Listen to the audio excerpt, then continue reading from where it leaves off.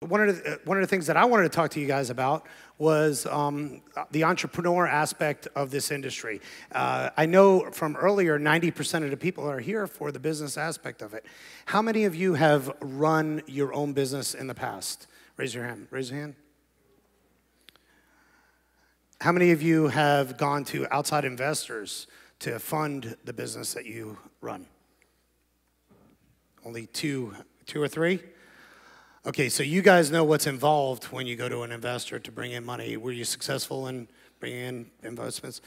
One of the hardest things to do is to bring in investments. And one of the things that I've found that most of the people in the industry right now that are looking into it, they've been successful. If you've been successful in another industry or another business, you will be successful in the cannabis industry.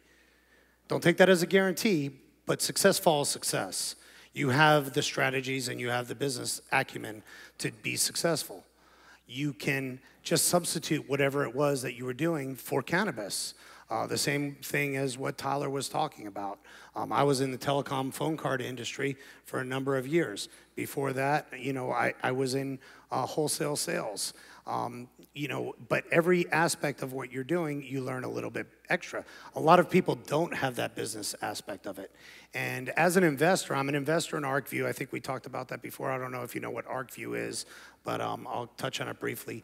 ArcView has been featured on Fortune magazine. We were just in Denver with them recently. It's like Shark Tank for the cannabis industry. If you have a business idea, you bring it to ArcView and you present it, and investors get together and they decide whether they want to invest into your business idea or you.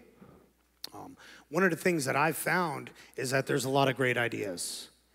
Ideas are flowing everywhere, especially in this industry right now. And I think, as Adam said before, it's very easy to get distracted by all the ideas that are out there because there's so much stuff that is going on. If you really want to be successful in the cannabis industry, you want to use what you've used in your business prior to this as a meter of how to become successful in this industry. Now, when I come to say that, what I'm seeing in a lot of people that are coming and looking for investments, they don't have a business plan. When I say a business plan, that's the simplest part. But there are other aspects that come in and run your business. How many people here have a business plan? How many people here have an operating agreement? You guys understand the difference between business plan and operating agreement? Okay, not a lot of people do. How many people have a board of directors in their business? One. So one of the things that a lot of investors look for, and me being one of them, are those key elements. Because if I'm going to invest into your business, I want to know that you're structured in the right way. So the same way as you would structure any other business, when you're coming into the cannabis industry, you want to build your teams, okay? You can't do everything as running your business. So for me, in Florida cannabis, I won't talk about my past industries. Right now, I'm building my teams. I have the same video crew, Lasting Blueprint, that has been coming with us and filming all of our events and helping us with that aspect of it. We use the AV company, Red Sky, to assist us. We have back end with our support for our internet and our website. We are building a sales department. And those are the different key aspects to building your team. But once you have your team, you also have to build those other key elements which investors are going to look for, which are the fact that if you go out and you get hit by a car, is your business going to be sustainable? So what you've built, is it going to be able to run without you there? And it's a much different ideology than an employee aspect. Many of you that have run your own business may understand this.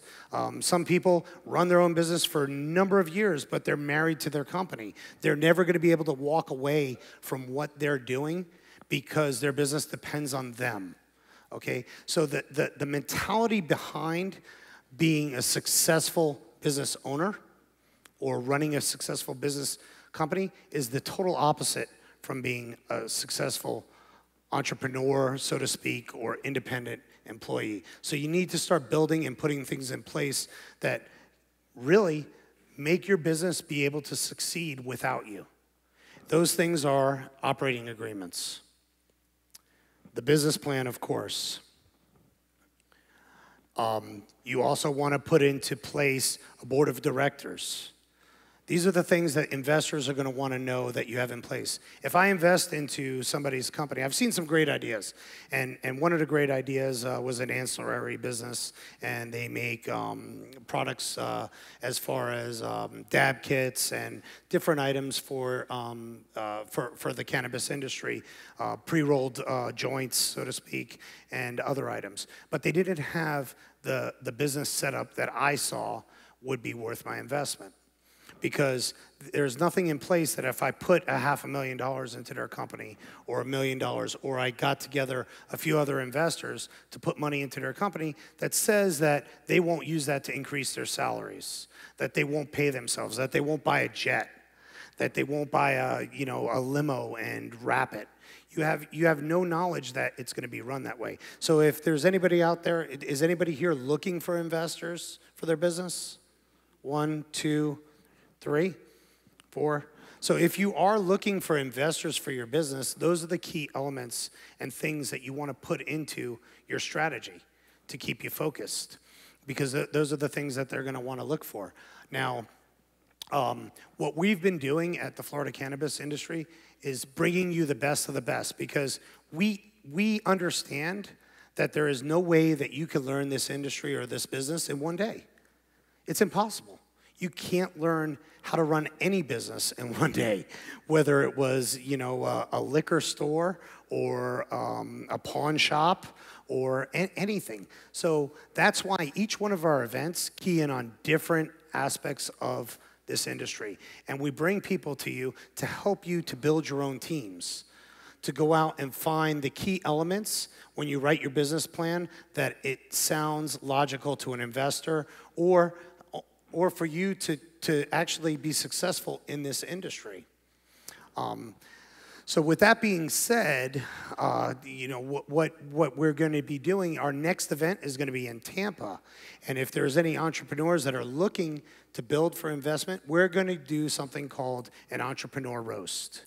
And what you do is you bring your investment idea or your business plan or your business, and you come into it with the knowledge that the panel that you bring it in front of is going to tell you everything that's wrong with it.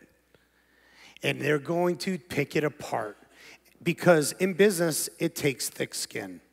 If you're going to succeed in what you're doing in the cannabis industry, it can't be all blue skies. Adam Bierman, that was in here earlier, he put everything in terms that seem harsh to some people, but they're reality. It's the reality of the way things are. Everybody believes and builds their business plan on blue skies, the best possible outcomes. What we like to do is not find everything that is negative about it, but to find a happy medium. This way you have a dose of reality. Because the people that succeed are the ones that have a good mix of ambition and vision with reality. So we're going to be doing that in Tampa. I'm kind of excited about it because it's going to be an aspect for anybody that is looking into being in this industry and to improve their business. It's going to be a 2-day event, and that's going to be one part of it. Yes, and so we're going to have a little bit more of a mixer, and we're going to spread it out over 2 days, and it's going to be in the same location that we had it at the Cuban Club. I don't have the exact dates, but it's going to be either at the end of August or beginning of September. The next ArcView meeting is going to be September 28th. Now, some of the things that are really exciting to me is some of you, familiar faces I've seen all the way since our first event in April in Ybor. And I know some of you have already been putting together ideas and business plans. I've actually viewed a few of them, and some of them are really good. And they are in the ancillary businesses. Now, I know earlier it was said there's no money in the ancillary businesses. I have to disagree with that. I believe that there is an opportunity for people in every aspect of this. My history, I think we talked about it before, was in telecom. I came into the phone card industry back in 1996, and it was when they deregulated it, and AT&T was the monopoly. MCI WorldCom had come out, and they deregulated, and they allowed people to get into the industry. Well, guess what? A lot of people, the federal government, the FCC, imposed rules and regulations which made it almost impossible for anybody to compete with AT&T or an MCI. So a lot of the small carriers operated in the gray market, the black market, very similar to what we have right now, because it was impossible for those people to come around and do legitimate business in telecom. Well, eventually, most of those gray market people converted and they became legitimate and they were successful. But at the same time, there were ancillary businesses that prospered. Web developers that developed, the web developers that developed for me, we developed technology to sell phone cards in a way that was never done before. We obtained a patent on it. The attorneys and the web developers that did that. Distributors that went out and sold the products that were developed. There were printing companies that were printing the products. So the picks and shovels are out there. And a lot of the business ideas that we have seen are, in items such as vape pens or the high-end dab kits that Tyler talked about. Some of these items, they're expensive. They're selling for $4,000 or $5,000. But as science and as this industry develops, those things are going to be needed. There's going to be a lot of different items that are. So I encourage you to get ideas for that as well. So if today you decided that becoming a farmer or growing or opening up a dispensary is your direction, I encourage you to follow that direction, and anything that we could do to assist you, we will. But if you have other ideas that you want to cultivate, I encourage you to go out there and learn about them. I'll take this from Steve Jobs. Everything that's been created out there was done by people just like the people in this room. So it can be done. You could go out there and do it. It's just a matter of figuring out your specialty, building your team, and building a structure.